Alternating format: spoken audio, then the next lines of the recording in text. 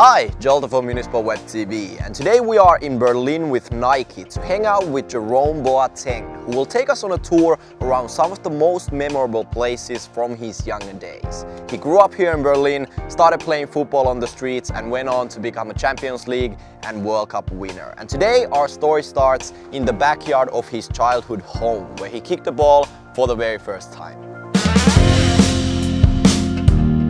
What kind of memories do you get when you come back here? Only beautiful memories, because I grew up here. This is the flat of my mom. First time I played football was here with my dad, right here. So nothing changed really, so it's a really good memory for me. Alright, what about the sign that you can't play No, football it wasn't there when we started playing here. So it's new, like 2 years or 3 years ago. Alright. Yeah.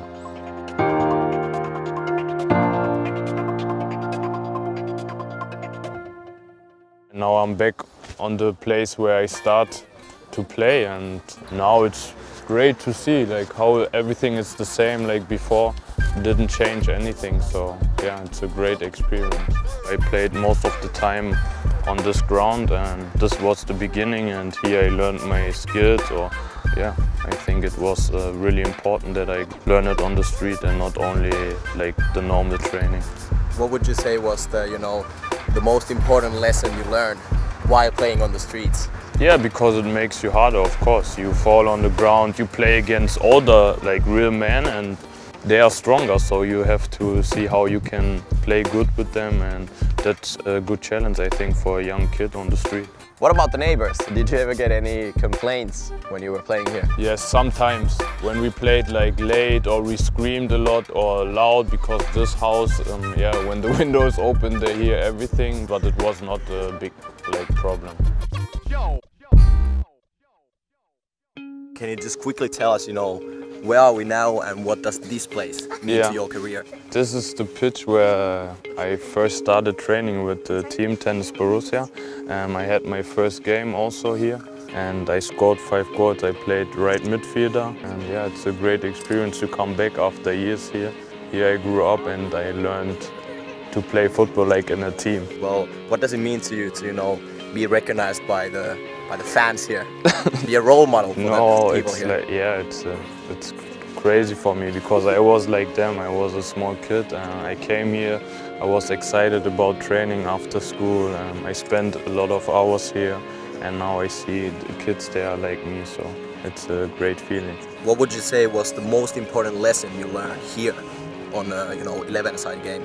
Yeah, like about losing. Like, I hate to lose, and I can remember when I played there and we lost the game, I was crying and mad at everything and at the other players of my team, and yeah, that's a lesson I learned here at this club.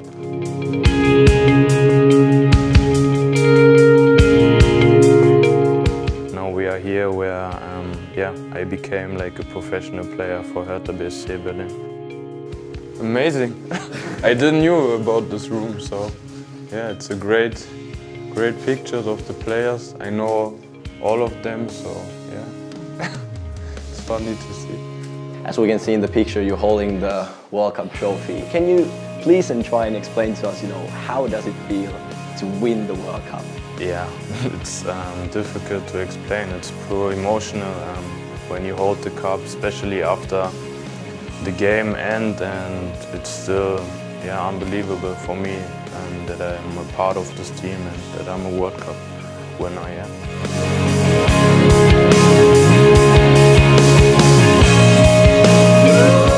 So, Jerome, where are we right now? Like you can see, it's the Olympia Stadium in Berlin.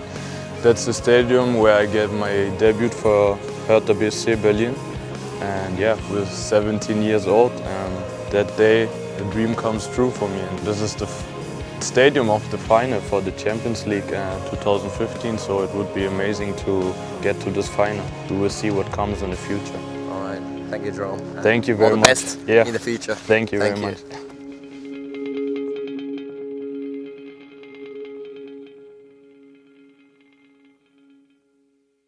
All right, that's it. So many interviews. Thank you so much. Yeah. Now we definitely have something. Yeah.